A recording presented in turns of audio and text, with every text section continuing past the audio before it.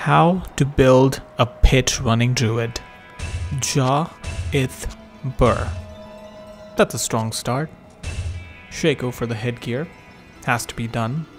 Hodo. Oh, look, this guy already has that.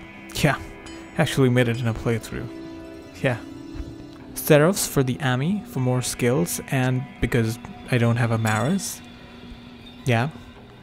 Mage Fists. Yes, I am indeed going for the 99 breakpoint.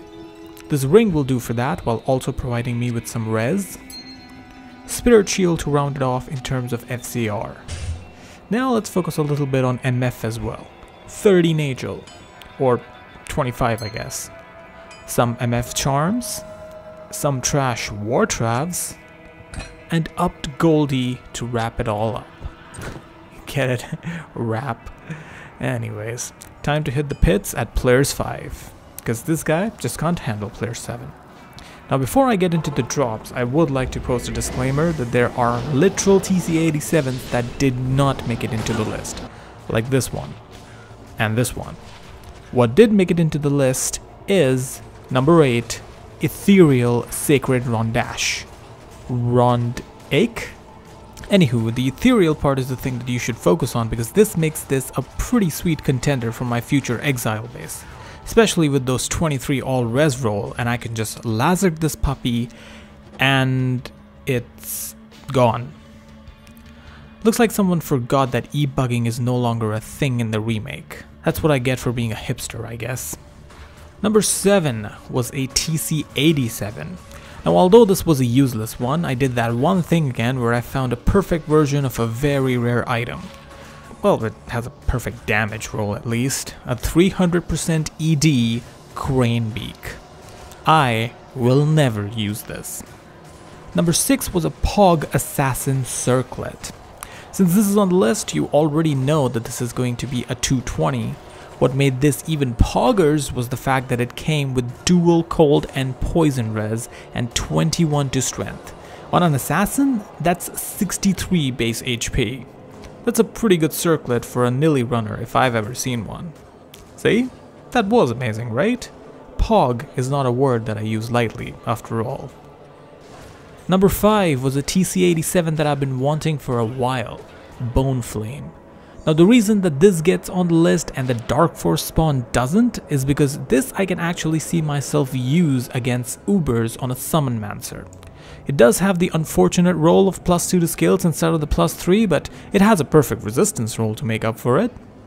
The thing with the spawn is that getting a perfect 3-3-3 roll is super hard, and even then, it will mostly just be outclassed by Spirit. With this thing, however, this is also outclassed by Spirit, isn't it? God damn Spirit! Number 4. Okay, now we're getting into the good shit. Let's start off nice and casual with a High Rune, an Ohm Rune that is. A very useful High Rune for re-rolling that CTA for days, or making one of those more daring rune words like Famine. Seriously, who makes that stuff? Number 3. Now, drop number 3 was my favorite item in the game. The unique dimensional shard Death's Fathom. And yet it is at number 3. That's because I didn't find this on a sorceress, it's not ethereal, and it only has 15% cold damage. My wallet's too small for my 50s, and my diamond shoes are too tight. I know, but that cold damage really is a slap in the face. Still a pretty sick drop though, especially considering that this is my first one on the remake. Number 2, another High Rune. You don't get that many playing on players 5 instead of player 7, but at least the ones I did get were pretty good ones. This time, it was a Sur Rune. Now, I can't remember one rune word this thing goes in. Okay, Bramble. And seriously, who else can? However, its secondary use is so good that it makes up for all of it. However, since you need 2, this drop has to settle for number 2. Number 1 can stand its own ground. I have no words, for I don't need any words. It is the iconic Griffin's Eye. Now yes, it isn't the perfect roll, it's far from it.